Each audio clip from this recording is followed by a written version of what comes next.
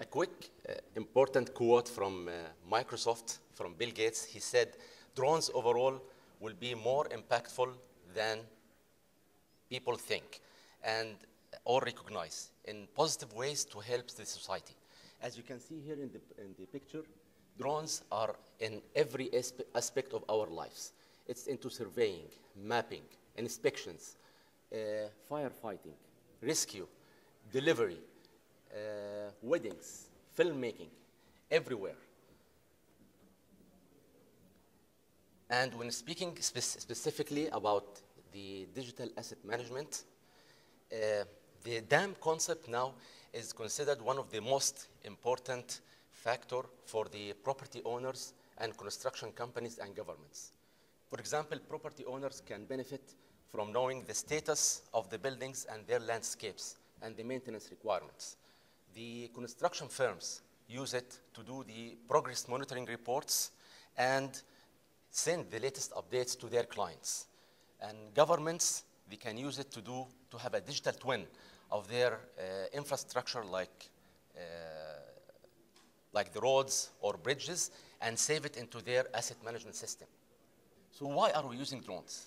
From the beginning, we can say that drones are at least 50% less cost than using the conventional methods of land surveying or the scaffoldings or ropes for doing inspections for the buildings.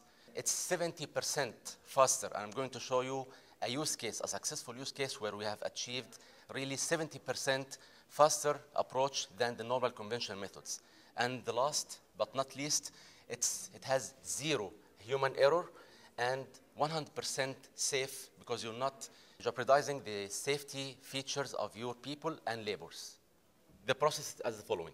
Before even the inspector starts, the drone operator should have a proper license and authorization from I'm talking here about Dubai, from Dubai Civil Aviation and Ministry of Defense. And the pilot has to have a commercial license as a drone pilot. The inspector or the drone pilot visits the site, plans the site path, whether if it's a topography survey to be like horizontal and vertical lines, or if he's scanning a building, it will be like S shapes or horizontal shapes. And this one, he plans it on the software of the drone. Then the drone will work autonomously. You can say semi-autonomously because there should be an operator and a co-pilot to monitor the operation while it's happening. And then the second step is the UAV or the unmanned aerial vehicle that takes the drone captures, collects the data, and saves it onto its memory card.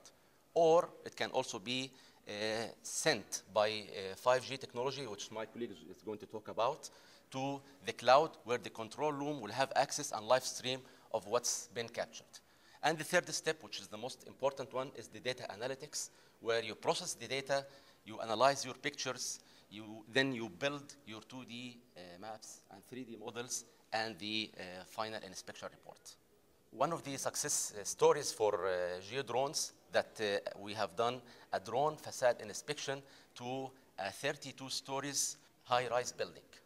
We have finished the whole building, 4 faces and the roof in a matter of 3 days, compared to maybe 3 to 4 weeks if you are going to use it using the conventional EMU maintenance units or scaffoldings.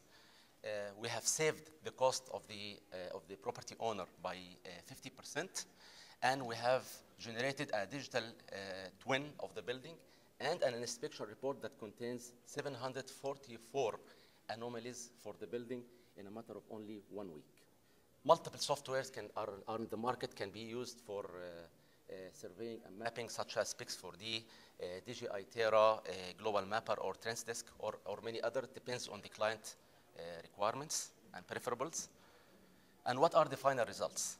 An inspection report with an access by 24/7 to the client, where he can see all his assets digitally transformed into the system with all the anomalies and defects presented on top of the assets. So he can click on any point and be directed to the exact real picture and the analysis of that anomaly.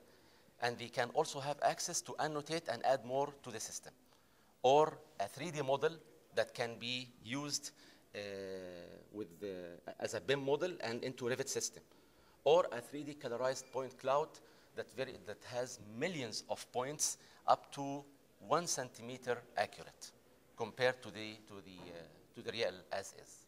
Finally, the market size for the inspection using drones will reach about $36 billion by 2030. And here in the GCC, it's estimated as almost $0.9 billion worth of the market share of using drones. And there are an overwhelming growth of the CAGR rate by up to 14%.